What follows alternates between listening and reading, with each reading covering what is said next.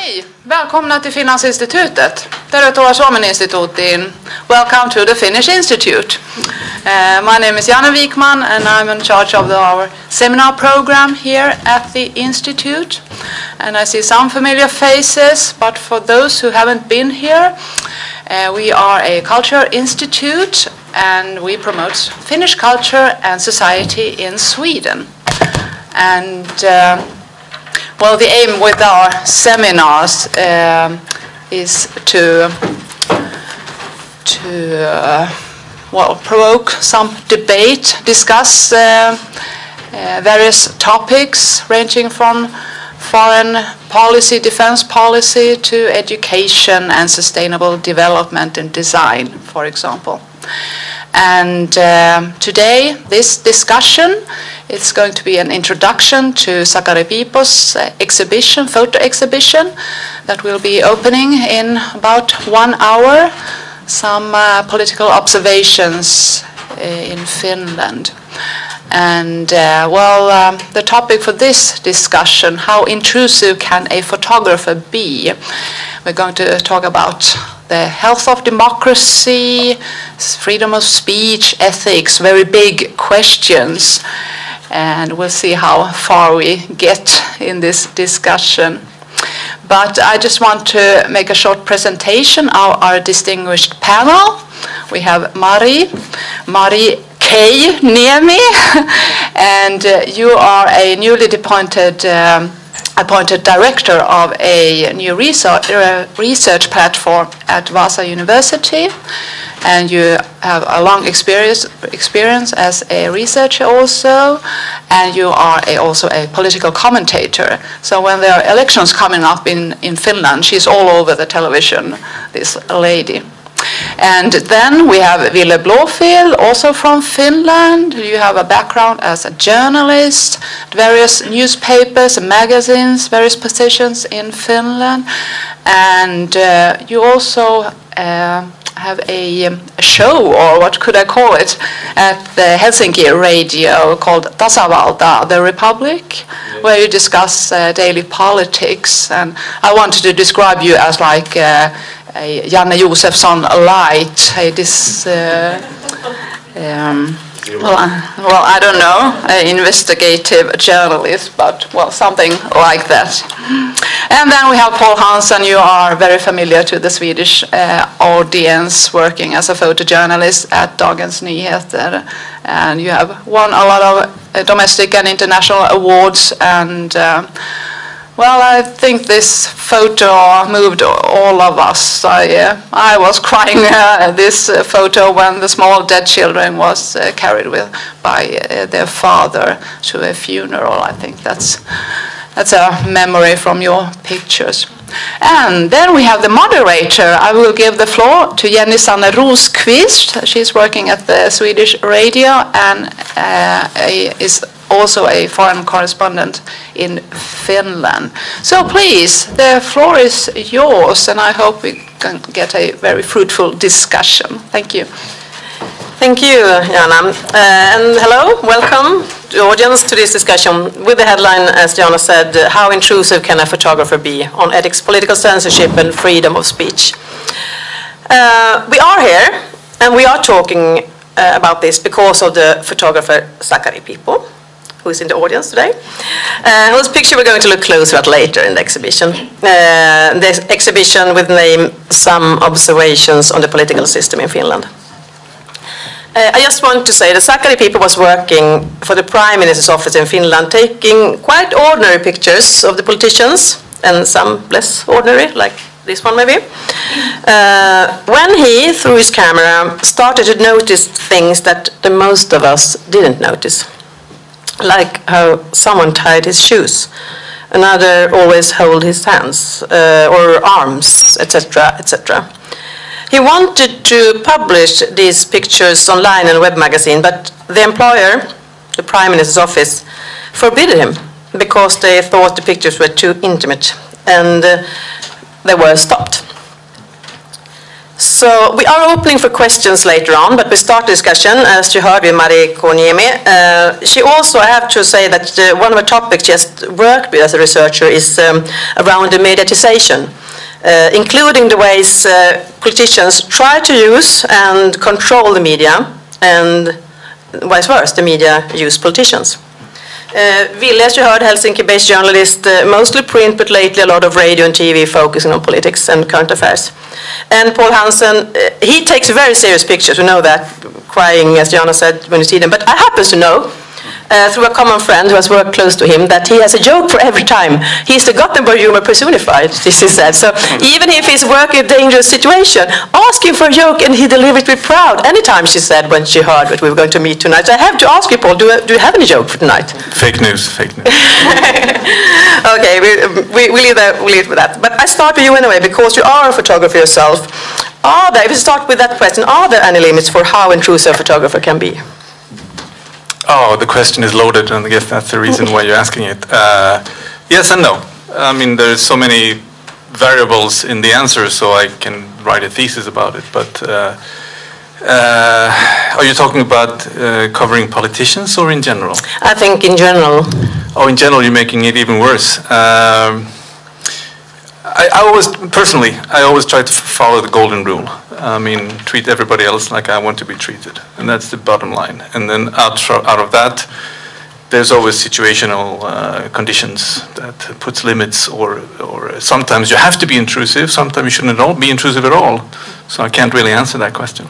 Maybe we can look at the picture we were talking about from the Gaza, because there you have taken a lot of pictures yourself that can be seen as intrusive and wonderful as well, and of grief and sorrow. I just have to correct you a little bit, because this is the Hijazi children, two children that were killed in an Israeli airstrike in 2012.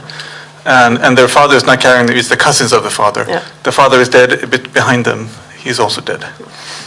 And the question was? No, this is too intrusive? No, I mean, how do you think, when you take a picture like this, where are your limits then, and what do you think? If we put the question in this context, the problem is usually, as I experienced at least, the opposite. You were indicating a little bit about politicians using media, the media using politicians. In this context, when it is war, I mean, information and very much pictures are used as, or weaponized and used as propaganda tools.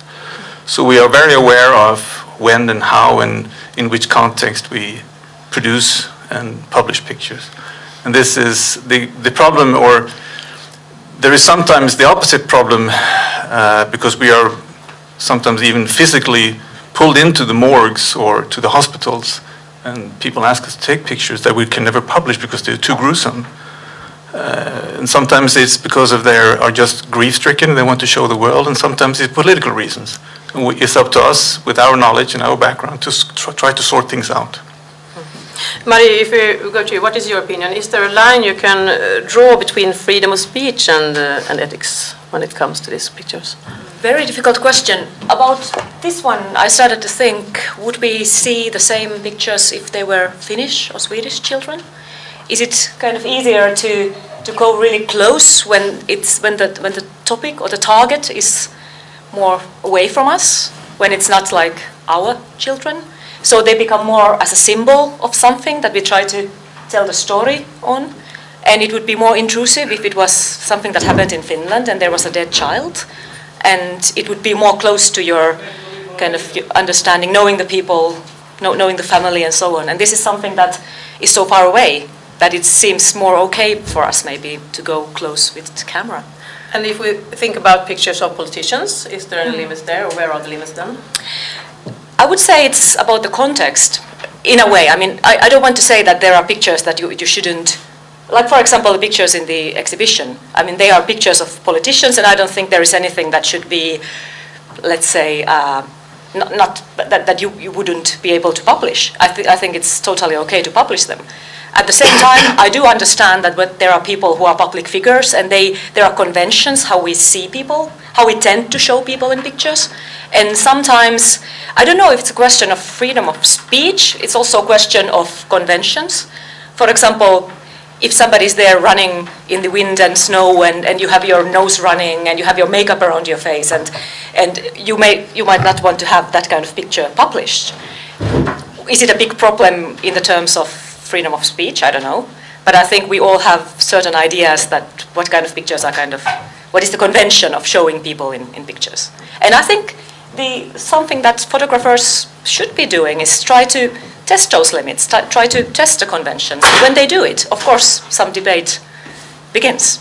Ville, what do you say? One thing that I started to think about here when listening to you was that when we talk about how close you can go with the camera or how intrusive you can be in a situation, you need to remember that there is a difference between, also for a journalist, for a photographer and for a writing journalist, there's a difference between gathering the material and then publishing it. So it's to think that to talk about what you can do in a situation and where you can go with the camera, it's not the same debate as the debate on what you're going to publish. So it's the journalist then does his or her work there between when we decide what we're going to use from the material that we gather. I think that's one layer in this. Yeah, and if in this actual case with Sakari Piippo's pictures, the Prime Minister's office stopped the pictures from being published online because they thought they were too intimate. And they saw a risk that these pictures could worsen the disregards of politicians. What do you, as a journalist, think about that opinion? No, well, it's super silly, of course. It's just plain stupid. But I think in the Sakari's case, it's a question of the institution. I think maybe Sakari knows this better or has insight that I don't. But I think that in the end, it came down to like messing with the institution, and that's something that's off limits in Finland somehow in our culture. We're very serious about, or we respect our institutions very highly in Finland for some reason in the culture, and here the thing was that it was Sakari was working for the Prime Minister's office, and so it was like we're talking about the ministry, not the actual people in the pictures. I feel.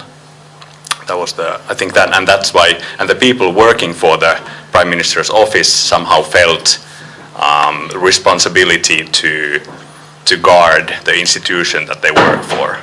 I think there was something like that. Mari, you have studied this, how politicians want to use media and vice versa, and don't want to be in media this time. What was your reaction to this, what we call it, maybe not censorship, but yeah, when you heard it? Well, I think they wanted to stop these pictures being published because they wanted to avoid kind of negative publicity, and obviously trying to stop these being published was more negative publicity. It really sends a wrong message. And I think the whole thing there is politicians these days, they want to be like everyone else. They really want to be seen as normal people, not somebody who is like part of the elite somewhere high up, but at the same time they want to be normal people in their own terms. Like in Instagram photos. Yeah, they want to be seen as caring parents, or they want to be somebody who loves nature, or somebody who does ordinary things, wears a pullover and so on, goes to the cottage and whatever. But they don't want to be seen as normal people, as somebody whose kind of hair in the nose you see, or whose skin is a bit this and that, and who has a little bit tummy and shirt is a bit too tight, and these kinds of things. They don't want to be normal in that sense, but in more like branded way, normal. Paul, as a photographer, what do you say about this kind of pictures of politicians? Do you understand that they don't want to publish it? I just have to rewind to the question before about children being dead here or there. I don't think it's a question about nationality, because if you ask the question, could we take a picture of a Swedish child or a Finnish child, you have to take the whole topic. Okay, then you have to put Helsinki under occupation for 30 years, and then you have to kill 2,000 people and 500 children, and then you can ask the question. You have to compare the whole situation, not just take one single picture. You have to put the question into context.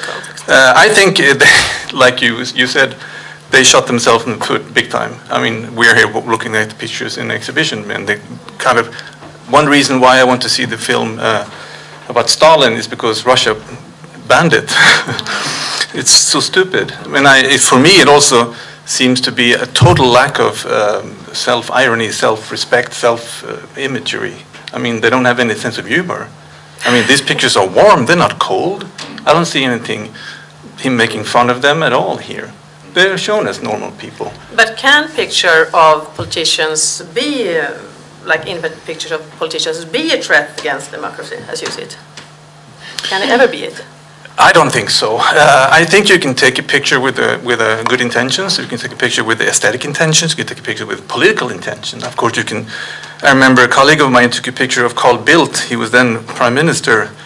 He was eating at McDonald's, and then he saw the photographer, and he smiled with a mouth full of, and it was like onions down in here. And I think publishing that picture was not good. I mean, that was made with bad intent, I think. But we have the right to publish it. And if Carl Bildt would have said, you can't publish it, we had the obligation to publish it. So it's a very big difference if you shoot somebody who is in a weak position or in a powerful position. It's interesting when you mentioned this picture of eating, because while I was living in the UK, there was a picture published on Ed Miliband, who was at the time the leader of the Labour Party, and he was eating as well. And it was really not a pleasant picture for him. And the debate that was created after that, people were questioning if he's sane. He seemed like, they said he seems like animal-like. This person cannot possibly become prime minister. Look at him, look at him. And he was like, look at yourself when you eat. I mean, it's just the conventions of how you publish them, but they can be quite powerful. And it was really negative to him. And he was just eating. But of course, when we're talking political journalism, then there's always the balance, or you should have the balance between how you picture, people on this end of the aisle and then these people on the other end, and then I think there can be a debate on, for example, in Finland, on what kind of pictures we select or show on female politicians compared to the men in politics, and these kind of. I want to think that you can show politicians in animal-like situations, if you like, but then you need to show all of them, or you need to have the same standards for everyone. Yeah, not just one politician from one party. Yeah, exactly. But what do you say about who has the right then to stop the picture or decide? Well, in this Sakari's case, it got complicated because Sakari was working for the Prime Minister's office, so they kind of tried to make the case of that they own the pictures because Sakari has been taking them while working for the Prime Minister's office. So it goes a little bit away from the basic journalistic debate. If we're talking just the journalist pictures and no, the journalist alone, of course. There's no the subject should have no say in what pictures are selected to publish. So, Paul, is it you the decide, or is it your editor who decides? Oh well, I mean the journalist, Yeah. Yeah. Well, so, but do you think mean down to the machinery? It's me. It's me. Yeah. But there's been incidents where I can come back with pictures, and maybe the basic story is not so flattering for the politician. And I've been asked, "Do you have any picture where he doesn't smile?" And I say, "No, because he smiled." I mean, I'm not going to go out and make him look bad because there's an angle. It's not my job. But you can always decide if the picture is going to be published or not. No, I can decide the basic selection, and that has a big say. Yeah. So who do you think, Marie? Who is going to own the picture? I think they are professionals in this sense, and I don't think there should be any other say, especially from the politician's view. But I kind of understand the debate in terms of the organization. If I think about pictures that are taken of myself, if university takes my pictures, I'm much more brutal in saying, like, you're not going to publish that one, and I don't want, well, we like it, and I don't like it, so just, throw it away. And when journalists take pictures, they take whatever they want, and they publish whatever they want, and I have no say on that. And I think that's even more so when there are people who actually have power. So. But you're saying that politicians, they are powerful people, they have to live with it. You can take bad pictures of them and publish them eating and things like that if they're equal. But how bad is it that politicians or the press officers, like in this case, want to stop a picture? the politicians want to intrude in that way? What is it? I think that makes really negative impact on them. I think we are so Finns, and I think Sweden, we have the same debate, that we really highly value the fact that we have freedom of speech, and we want to see ourselves as somebody who is really on the, taking the leading the way for others as well. So if we then start doing that kind of decisions that that somehow limits the freedom of press, I think there's more negative impact compared to the actually seeing some pictures where people are natural. And I think we also need to trust on people who see the pictures. They don't if you see a picture of person like speaking, or they have a funny face or whatever, you don't necessarily think that this is like the whole truth of the person. I mean, so how bad, Paul, do you think it is that politicians want to stop pictures? I agree totally. It hits a nerve in our basic freedom of speech system, of course, and it shouldn't be done. But I think we should maybe for a second take away the word picture out of the context and say, instead of say maybe it's a quote they want to. Well, I didn't say that. Well, you did, because that happened to me when we had a minister that said he wanted to change his quote, but the problem was he said it 3 times. So I mean, it's the same kind of basic problem. Because if they want to stop the flow of information, a picture is just an extended. It's also it's visual storytelling piece. You can view it as that. So if they want to stop that, they're trying to stop the free flow of information, and that's a big problem. I think this comes back to the basic problem that I many times have with people that are subjects on my stories. If I do like a profile story on someone for, say, a magazine or newspaper, and then I send the story for them so that they can review their quotes or check the article before it goes to print, and then we start to argue because the subject feels that it doesn't show her or him in the way that she or he sees herself. So she feels that she thought that the article would be a reflection of her self-image, when in fact it is my image of the person. And I think it's the same thing with the pictures. You need to understand that the images that are the texts and the pictures that are in the media, they are not reflections on the subjects themselves. They are reflections on what the journalist thinks or sees in the situation. So often does that happen to you, that the person wants to change the quotes or change the... Very often, yeah.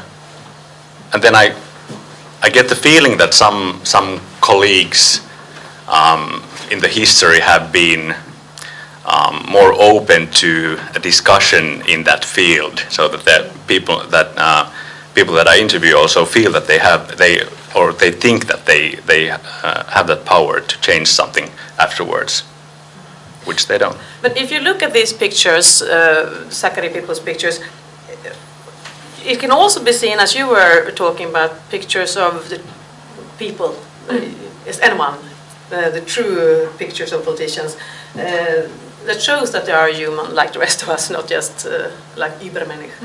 But how important can that perspective be to show them as persons?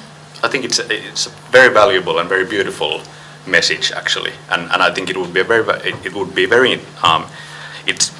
very important for the people to realize that the people in power are also just ordinary people with their ordinary mindsets and reasonings and you know whatnot. I think it's a very powerful message, actually. Paul. Yeah, I agree. I'm thinking about all these stories I've done with politicians, because once I was encountering a situation where the politician who is basically responsible for a very big scandal in Sweden, she resigned. And how do you evaluate her the day after the minute after she resigns to the minute before? She's a politician now, and then she quits. So can you treat her the same way? I mean, as a visual storyteller or photographer, before or after? In this instance, yes, because her responsibility was still lingering, of course. But it's still also a human question, like you're saying, or we're all saying, they're almost also human beings. So if this person, she walked up in the woods and she started crying. where is your own limit? That's also a question for the individual storyteller. So for how long time is she still a politician then? It depends on, let's say it was not in this case, but let's say there's a court case coming, she's going to be responsible for this issue a long time. What do you say? Well, I would maybe take the perspective of how the whole kind of branding of politicians has changed as well, and how political parties and politicians, how much more they actually pay attention to the image that they are giving to people. So it's really hard marketing. There is more and more finances, more and more money is allocated to these kinds of activities. And then I think what is really important, we really need journalists, both photography and writing and all kinds of journalists who are critical and who are challenging this picture. So we don't only see our politicians through the brand that is sold to us. And I think this is kind of important thing to see. So yes, they want to be seen as human because that makes them less maybe vulnerable to the criticism that they are, like we have this populist debate that there is elites and then there are the average people, normal people. So it is important for politicians to be seen that they are normal human beings. They want to do it on their own terms, which I very well understand. Publicity can be quite hard, so but do you think that's why also the branding is important now, that it's also that because of that we limit this? I actually think that the Finnish journalists are quite good nowadays in being critical on the politicians as individuals. But where we're not that savvy, I think, is being critical to the institutions. I think we take the personalities from the politics and we take the politicians themselves and we are quite critical of them. But then, say, institutions like the office of the prime minister or any ministry or what, there we're much more like. Also, as journalists, we like to just trust them, the institutions, and not look at them in the same critical way. This is a really interesting point because I think they are seen quite neutral.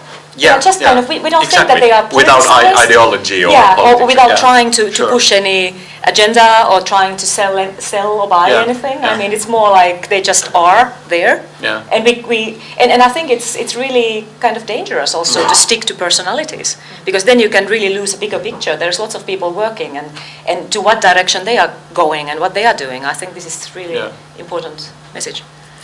Paul, do you see a difference if you compare to Sweden and our relationship to the... I think it's the same problem in Sweden. It was a very valid point. I never thought of it about that. But then, I mean, it's also the politician tendency, politicians or people in power. I don't like the word politicians because power players, I mean, the biggest politicians call themselves not politicians. They're not a part of the elite. They're not the outsiders and so on and so forth.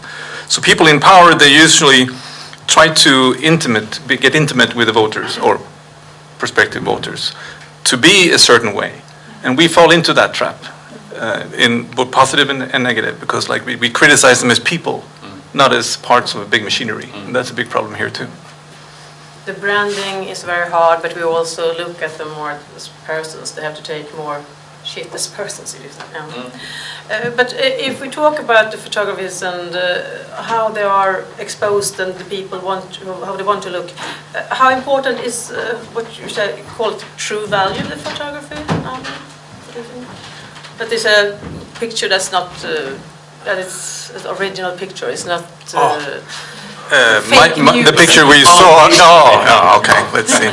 No, it's extremely important, and not only that, it's things in the picture is in the picture at the actual place. That's not digitally altered, but it's also, I mean, going back to the picture I took of the Hijazi children being carried to their funeral in Gaza in 2012. Prime Minister Netanyahu, not for my picture, but six months later or something like this, he accused Palestinians of showing beautiful dead children for the media. So he was in fact blaming the children for being too good looking as dead. So manipulating pictures can be done in many different ways. I mean, a convoy with refugees from Syria was bombed, presumably by Russian aircraft, we don't really know. And then the Assad regime called all these pictures fake. So it's very, very important that we do not manipulate pictures at all. Any pictures. Yeah. I would argue that it's okay to manipulate pictures outside the framework of news photography. Like I'm talking about news. I'm not talking about advertising because I don't trust advertising. Yeah. So what kind of pictures? So Ville, what kind of pictures are? Art or Yeah, that's different. Yeah. Well, I agree, but at the same time, when I see a photo and I wasn't there, I never know what else was there that I'm not shown. So it's kind of, wanting them to be really authentic, and then how you can be dishonest in so many ways. Also, it's not only that you start doing photoshopping or whatever, or cutting, later or something away. It's already when you choose which direction you shoot, or where do you go, and how do you, your perspective and everything. And are they okay to ask people to do a special thing to take a photo? That was. News pictures, no. But that's a really, really good point, because in this instance, it's the same approach you have to politicians or people in power. You have to be honest to the story. If they mean ABC, we have to tell the people they're saying ABC, not screwing it so it sounds like something else. If I go into a soccer field like Råsunda or Friends Arena here in Stockholm, and let's say there's, I don't know how many people can fit there, 50,000 people. And there's there's an attendance record this day I'm there. There's 30,000 people. But it's still 20,000 empty seats. So if I take a picture of only the empty seats, it writes Friends Arena this day. It's an authentic picture. But it's not true to the story. So that we have to be all the time. We're always subjective when we take pictures. Compare it to a text. We don't, if you have an interview with you for 2 hours, I'm not going to write 50,000 words. I'm going to pick and choose. It's the same with pictures. And because we pick and choose, my favorite quote is that the journalists should leave chasing the truth to the poets. So because in that's poetic. I think it's correct. Because in journalism, it's always picking and showing little snippets and making. It's never the truth of the situation. But I also have a good quote there, because I was trying to pitch a story to one of my editors, and I was quoting Björn Nilsson, who's a very famous cultural writer at Expressen. He's deceased now, but he once said that the mission of journalism is not to simplify, is to make things complicated. But then Matthias Hermansson, editor at my paper, he turned this on its head and said, yes, but we have to show people, we have to express the complicated in a simple manner. And that's journalism. Yeah. And that's extremely true for pictures. Yeah. If I go to a scene or a funeral or whatever it is, and the story behind this scene is very, very complicated. But I have maybe 3 frames of 1,000th of a second each to explain it. Of course it's going to be subjective. But so why are some pictures more provocative than others then? What is the Finnish politicians? I think it's about conventions, how we tend to see people in pictures. I think there are traditions, and when you kind of stretch them to do something in different manner, I think that's one part of the story as well. I think it'll be interesting to hear how the Swedish audience sees these Sakari's pictures, because now to look at them without the context of Finnish politics and knowing the politicians and somehow knowing maybe it's quite similar here, but the way how we talk about politics and stuff. It's another way of looking at them.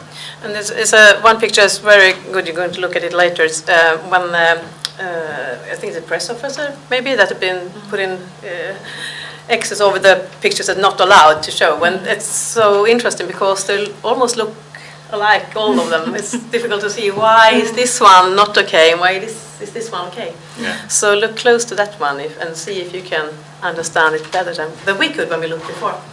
But did we come in a way? Could we sum it up? Could we draw a line between freedom of speech and ethics, or was it just from situation to situation and politicians branding themselves? What do you say? Oh, me. Sorry. Yeah, you can start. Oh, why always me? Well, freedom of speech trumps everything. If you talk to, if you cover the people in power, of course. I mean, that's the basic rule, and it's going to take a lot for me to change that.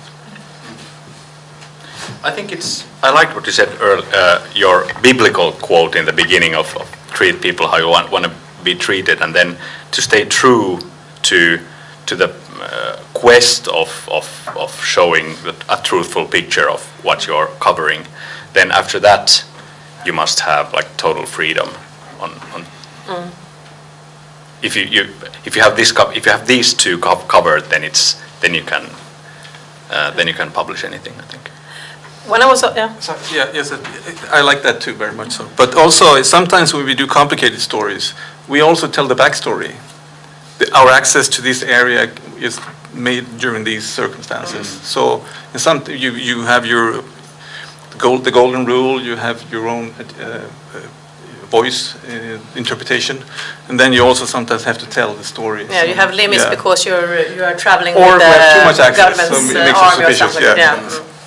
But when I was asked to lead this discussion, I thought about what situation I would like to be pictured in, and I have to admit that I'm a really bad loser. I'm a really good winner, though. I'm quite humble and I comforting for the loser, but I hate to lose myself, and I don't think. Or I know that I'm not a very good person by then. I don't look good by then. And I don't want that side of me to go public because I'm not proud of it. I said, you don't want to have that kind of pictures out, that side of myself. So before we met today, I asked you three to think about a situation where you yourself would like to be pictured in a close-up or something. Marie, if we start with you, have you thought about that thing? Yeah, and just generally, my private life is really private, so I would find it really, really disturbing to have any pictures of my private life being shown. It doesn't have to be anything special, I mean just generally, because I don't like it to be public. And then, well, I think I'm quite vain. I like to see pictures where I look good. If I don't look good, I don't like it. But I don't do anything. I mean, it's just pictures are pictures, and everybody's allowed to have them. And then I think it's, like you said really well earlier, that it's the kind of how the photographer or the journalist sees the target, and that's their view, and they're totally entitled to it. And I'm happy to use my camera and go and take pictures and publish them as well. Paul? All the time. That's why you're a photographer. Exactly, I hate being you're photographed. behind the camera.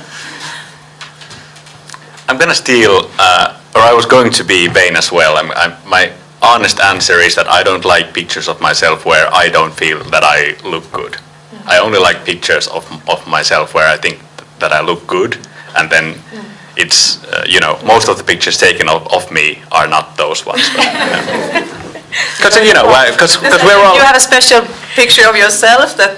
Exactly. Because we're all as bad in this, but that's my honest answer. You have a special side you always put to the camera, like. Of course, I think everyone has. I have my camera face and I do my hand. To look powerful. Yeah. That's also interesting how you want to look at the picture, how you stand, and maybe that's also why the politicians want to look in one way. They want to look powerful, maybe not like two ordinary people. I said we're going to open for questions. Anyone want to put a question for the... Hello? Yeah. Not so much as question, but one memory. A few years ago, when Persson was Prime Minister, and he was sitting in Nobelfest, and he didn't like those pictures which were published. He had both elbows on the table, which is definitely against in the dinner. Not even home. Or maybe home you can put your face on it. But he had elbows on the table, and then probably it was, so to say, important telephone call. He was mobile telephone in the ear and one elbow in the table and talking in Nobelfest dinner. And that was on and picture. And he didn't that picture was published. Remember it? Yeah, but it wasn't me. All the TV cameras had tuned in. So he could not say that it's, because it was live. So he could not say that he didn't do it.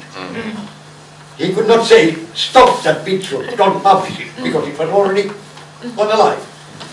And then one other memory, what I wasn't alive at the time in the 30s, about 80 years something ago in Russia, when they didn't have trust for one person in the picture last year's picture of their minister or whatever it was. Then next year they published the same picture, but they retouched paint off the face and one elbow of the person, but they forgot to paint off his legs. When people looked at the picture, they could see there are one extra pair of legs, but the face was missing. This brings That to my... was the way how they do pictures. This makes me think of Vanity Fair's That cover. was before any electronic system. Sure. But now, I think now, last month or now, this current number of Vanity Fair, they have this Hollywood issue, and in the cover, Reese Witherspoon has 3 legs. Yeah. Which is the, Yeah. the exact... Really? Yeah. And you can always think, did she like that picture of her? Anyone else that want to put it back?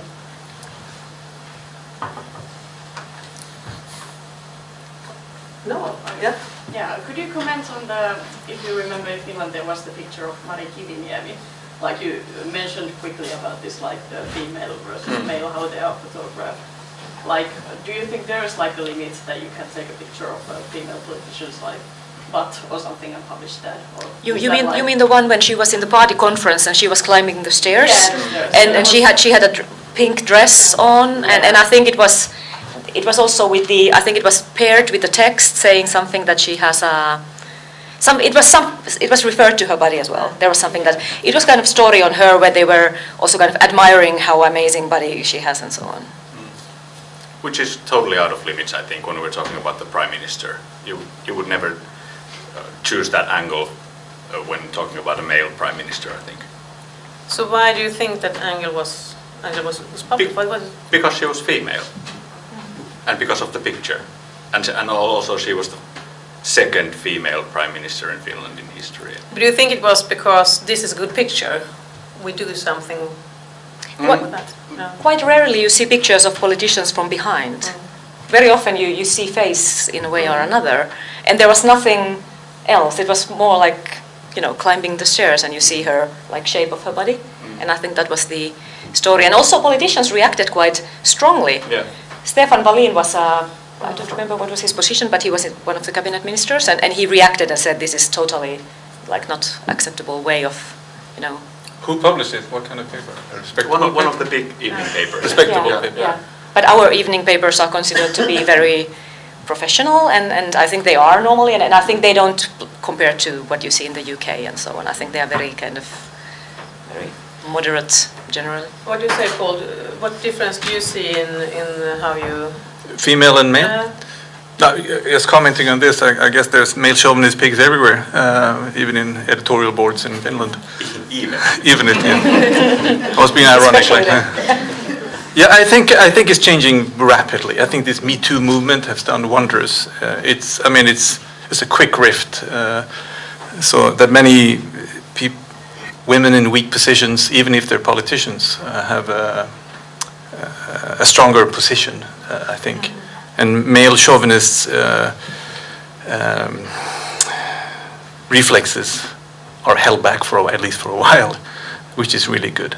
I remember when I worked for the Express and newspaper 20 years ago, we took, I didn't, but I'm not going to name names, but there was very different pictures taken of female party leaders than male.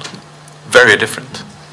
There was even one of Gudrun Schyman, who is head of the former Communist Party, Vänsterpartiet. She was only dressed in an umbrella and high-heeled shoes. Yeah. Well, it was viewed as a good picture. Yeah. We hated it.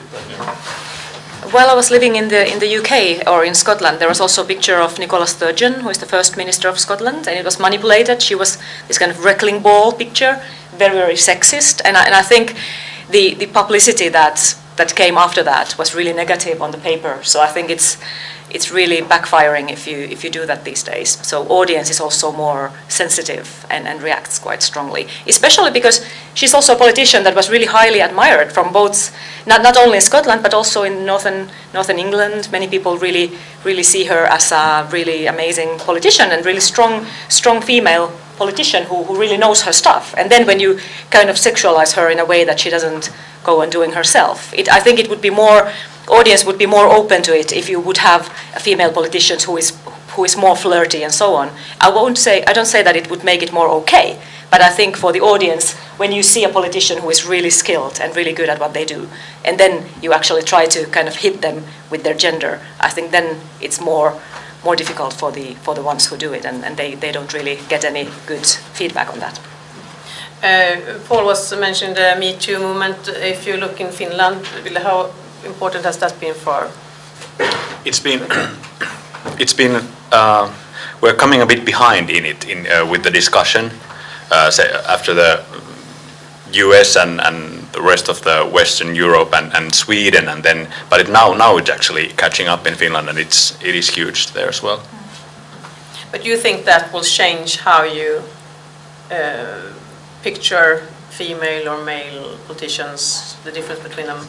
Or do you think it's changing the culture? I think, yeah, rapidly, and also in this sense, yeah. But we still have big problems in terms of gender and expertise. For example, still in Finnish media, less than 30% of interviewed experts are women. So more than 70% of experts who we hear when you read and see Finnish journalism, they are men. So I think this is, and then when you think what kind of roles women then get, women do get to the papers as well, but they are not, it's really overwhelmingly male expertise. And that kind of, it affects the way how we see people. And I think it's really important to talk about that as well. We have actively a gender, we count gender in the paper, and there's an email going from the editor congratulating the department was 50-50. Not only experts there, all the people that are mentioned or interviewed. I remember one week the culture department was like 45-55, and then one male freelancer mentioned 7 men in his text, and people go, shit. But I love the way Trudeau, the Canadian Premier, once said that I'm a feminist, and I'm going to keep saying I'm a feminist, and people do not react to it. I mean, the Fotografiska here in Stockholm, the museum, on March 8th, they have a difference in fee. It's 150 for a female, 167 something for men. The same difference on the explanation. Yeah, the female or the male politicians might be, yeah, you say, still they are. They're shown different ways, and they are not exposed as much, maybe the female still. In Sweden, maybe Räty-Salovaara-Blåfield is a very good way to find experts in different gender and what you want to have. But, are there any more questions popping up, or are we going to sum this up? Can I say one more comment and go back to Sakari Piippo's pictures? Yeah. They are mostly on men. Why is that? Politics in Finland at the moment is really male. It's really male. We have large parties are led by men, so therefore also the most important portfolios in cabinets, they are in the hands of male politicians. So that's also one perspective to the issue, like who do you see as political leaders in Finland and as the decision makers? Yeah. It's way more men than it was maybe 10 years ago. So it's really different situation. So it's not that we are only moving forward, we can go sometimes a bit backwards as well. Yeah, I moved to Finland 2011, and there were Mari Kiviniemi, and we had Jutta Urpilainen, and a lot of... That was then. Yeah. I want everyone here that take that thought with you, that when you enter the exhibition, that to think what situation you yourself don't want to be photographed in. Because as the Cherokee said, don't judge a man before he walked a mile in his shoes or his moccasins. There's a difference between, I don't really know what's fake news or not. Or as the author Nell Harper Lee wrote in her classic To Kill a Mockingbird, one of my favorite books by the way, you never really know a man until you understand things from his point of view, until you climb into his skin and walk around in it. So, thank you, Marie, Ville, Paul, and the audience. Let us now climb into the eye of Sakari Piippo. Through his camera in the exhibition, some observations on the political system in Finland. Thank you.